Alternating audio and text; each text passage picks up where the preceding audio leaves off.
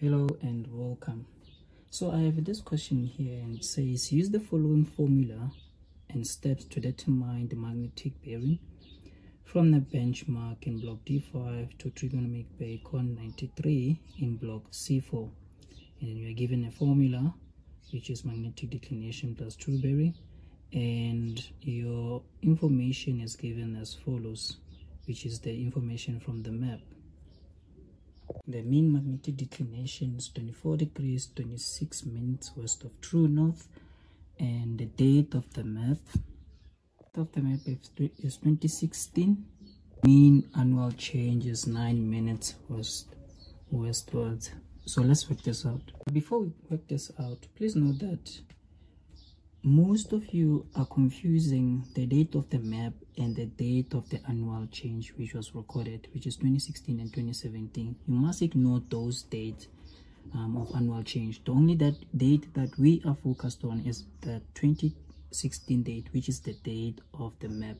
And mind you, in your question you are not given which year you should use to calculate your magnetic bearing. So when you calculate magnetic declination, you need to assume that you must use the current year which you are in. So in this case we are in 2025, so we are going to use the current year, which is 2025. So let's work it out. So the first step is calculating difference in years, and we're going to say 2025 minus 2016. So this is the current year and this is the year of the map. So the answer would be 9 years. And then we move to B. So B, we must find the total annual change. So the mean annual change is 9 minutes west, and then for C is total annual change. Total annual change. And how do we find that? We say that 9 minutes west times 9 years, and we know this is west, so our answer will be in west. So 9 times 9 is 81. So this is 81 westwards. So for D, we must calculate the total magnetic declination.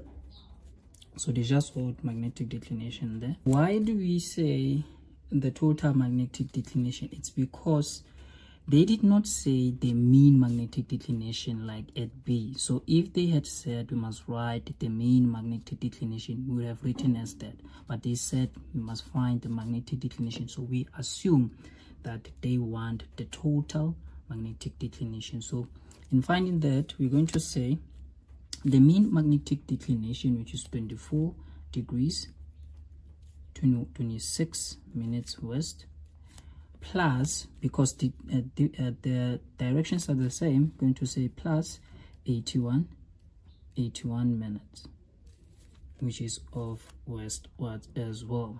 So further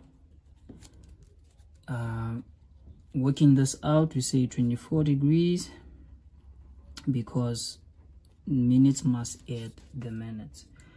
So we're going to say 81 plus 26. 81 plus 26 equals to 107 minutes of westward. So this is not our final answer. If you have watched my previous videos on magnetic declination, on finding magnetic declination, we know that if you have the minutes which are greater than 60, you minus 60 and add a degree into your magnetic declination to reduce your minutes. So in this case, we're going to say 107 minus 60. So 107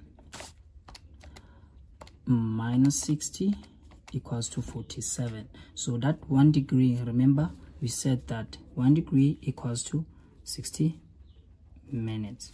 So that degree, or that 60 minutes that we subtracted from 107, we add a degree to our magnetic declination. So this will give us 25 degrees 47 minutes to my west, and this is our total magnetic. So for E, they require true bearing. Because this question is digital, I'm going to assume my true bearing as 160 degrees. So finding the total magnetic bearing, which is F, total magnetic bearing. Remember, you are given a formula. So because we have calculated our magnetic declination, which is 25 degrees 47 minutes, we're just gonna take it as east and say 25 degrees 47 minutes to my west plus true bearing, which is 160 degrees. So in total, we're going to add degrees to a degrees. So when we add this, we say 25 plus 160 gives us 185. So this will be 185 degrees 47 minutes, and we don't add direction to our magnetic bearing.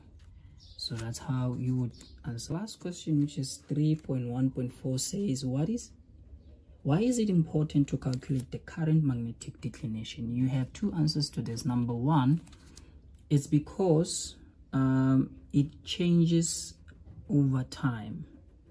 So it changes yearly. And then the second part you can say, or the second point you can say that it's because you would want to calculate the accurate or the correct magnetic bearing, as as the question says. Why is it important to calculate the current magnetic declination? It changes over time. And number two, or the second point, you can say that